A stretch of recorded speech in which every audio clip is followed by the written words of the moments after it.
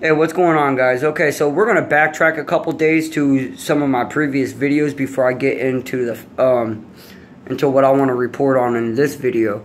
It's all gonna tie stuff in together and probably shed some light on what's really going on.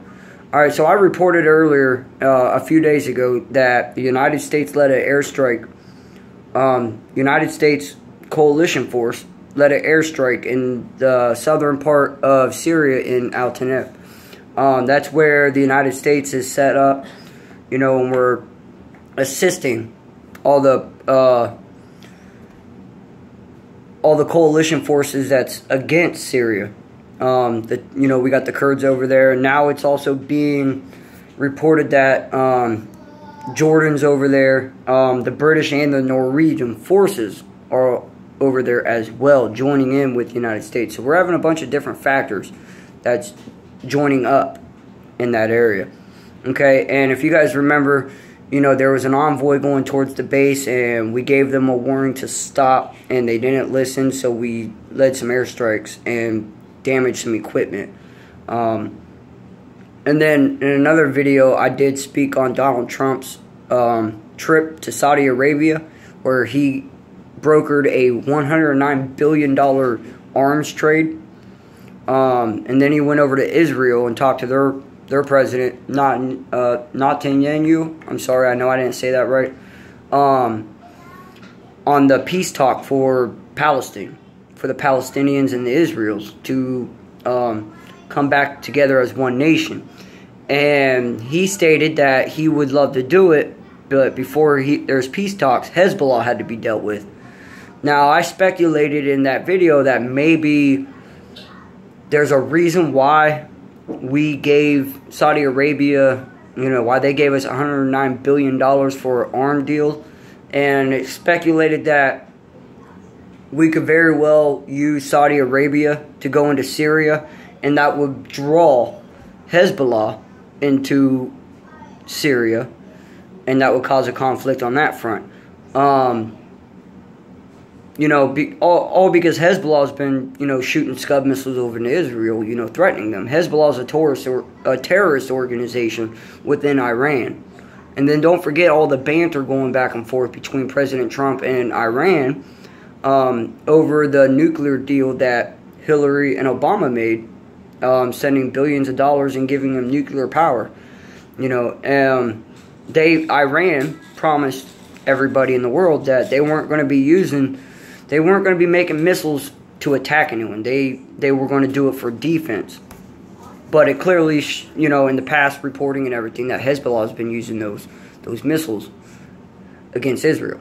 All right, so anyways, there was speculation about how Saudi Arabia was going to go into Syria. Iran was going to jump in because Iran they're friends with the Russians and Bala al-Shad there in Syria.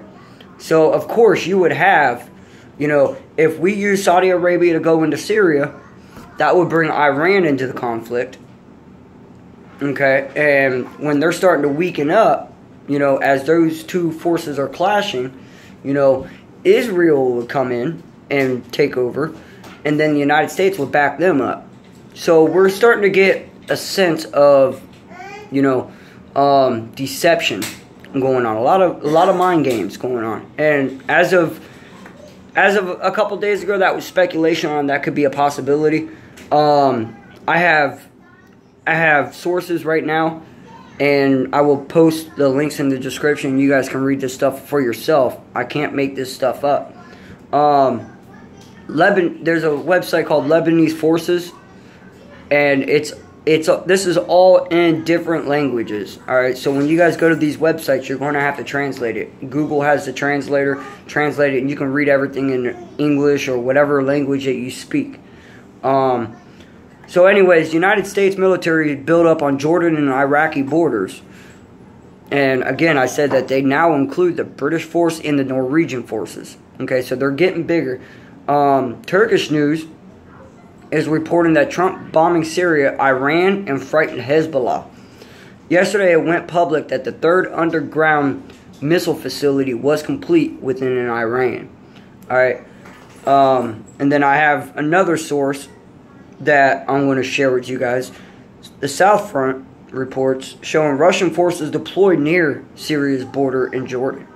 Alright, so the way I'm looking at this is what I was talking about was just speculation that could happen. Alright, now with everything being reported on, it seems like it's all unfolding. You know, you're getting all the force built up on the southern part of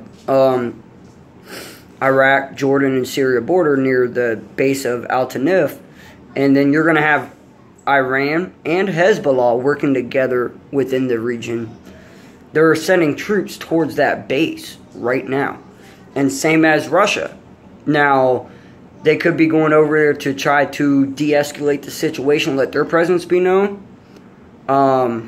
Russia's not over there. It hasn't been stated that Russia will fight in the defense of Bala al-Shad. You know, if we go over there and try to retake the regime, you know, it's still not 100% sure if Russia would fight back or just go. But as of right now, like I said, you have Syria, Iran, and Russia. Those are 3 allies, okay, within this country that's, you know, the civil war is going on. And then here you have the United States backed up by the Kurdish forces, which I stated earlier, I think last week, that there was a lot of banter going on between Turkey and United States. For Turkey thinks that the Kurds is a terrorist organization within Turkey. The United States admittedly said, yes, that may be true, but we are not in Turkey. We are in Syria. So therefore, United States acknowledges what Turkey was saying, but it's a different scenario because we're in Syria. So you got the Turkish wanting to sit there and argue with the United States, telling the United States to back off of the Kurdish forces because Turkey wants to come over and take care of them.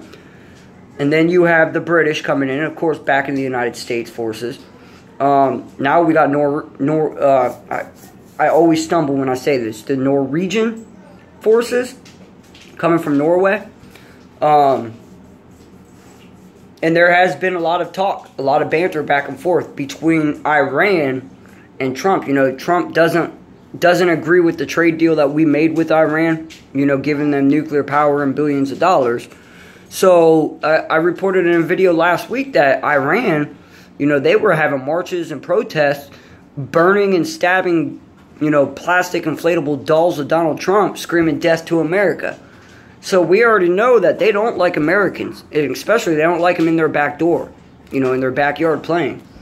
And Hezbollah being the terrorist organization that's been terrorizing Israel. Now, Donald Trump has made it very clear that we stand with Israel, and I don't see that going down anywhere. I seriously think that if something bad was going to happen to Israel, I think Donald Trump would retaliate. Okay, so I just want to let you guys know that all the pieces are starting to set up. Everything that I speculated and talked about within the last couple days, it's all starting to come to light, you know. Now, I'm not saying that we're going to, you know, within the next week that we're going to be in a war. I'm not saying that. I'm just saying that, you know, it's going to be interesting to see what comes out of the Middle East within Syria. And this could be, I mean, this is going to bring a lot of nations into it if this goes down. I don't think it would be a global conflict. I don't think it'll be like a world war, like a major one, like everyone's speculating. The only way that I really see it getting bad, I mean, war is bad in general. You know, I mean, we send our, you know, our brothers and our sisters, our moms and our dads and our children over there to fight a war. And half of the time, these guys are clueless. They don't know what's really going on, you know. So I don't want war anywhere. But at the same time, you know, I said it in a video before. If I had my choice between what 2 countries to go to war with right now, with the 2 aggressions that's going on with North Korea and the regime change that they're trying to enforce within Syria, I would rather see that war than North Korea. I said it before, North Korea is playing with deadly nuclear power, making threats, testing ICBMs for distance. They've made threats to strike on the U.S. land. And then there's just so much going on over there, too. But like I said, within those two countries, Syria and North Korea, I would rather see Syria, a Syrian war. So everything, you know, all the pieces are lining up. You have Russian forces starting to move towards Al Tanif. You have Iran and Hezbollah working together, going towards the border where the United States is, with the Kurds, the Jordanians, the British and the Norwegians. And then, you know, it's still up in the air. We don't know what Russia's doing.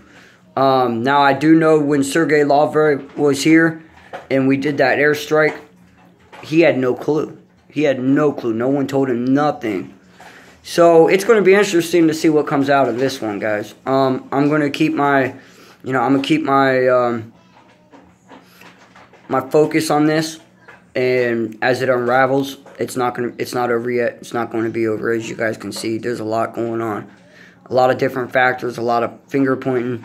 Again, we want to, you know, the United States wants to go over there and overthrow Bashar al-Assad, you know, for acting as if, you know, he's a terrorist. You know, he's killing his own people. And then, like I said, you know, within the whole Donald Trump impeachment thing, you know, and that leaked phone call that was from President Trump and Rodrigo Duterte, the leader of Philippines, how he's doing a very good job on the war on drugs on his streets. But it's also being speculated that, you know, Rodrigo is also killing his civilians. You know, so, I mean, there's two different things going on here, guys. One, you know, everyone's going to hate on him because, you know, if that's true with Rodrigo, if he's over there raging a war on drugs, which I applaud, but if he's killing his own civilians, you know, and Donald Trump's backing him up on that, but at the same time, you know, we're over there in Syria and we're going to overtake Bashar al-Assad in Syria because he's killing his own people. I mean, like, which one is it, guys? I mean, are you guys going to call one and not the other? You know, I mean, come on. Put your facts on the table, all right? Anyways, guys, I'll post the links. Again, all these links you're going to have to translate to English. This is what's being talked over in the Middle East. This is what's really going on over there. You know, CNN, they're probably not even talking about this. Or MSNBC, they're probably still talking about the Donald Trump leaks. Or delegitimizing him for impeachment. Like I said, they're really pushing that agenda. So, again, check out the links in the description, guys. Keep your eyes open. And I'm just bringing this stuff up to you guys because if this does hit mainstream media, you guys won't be blindsided. Alright, bye, guys.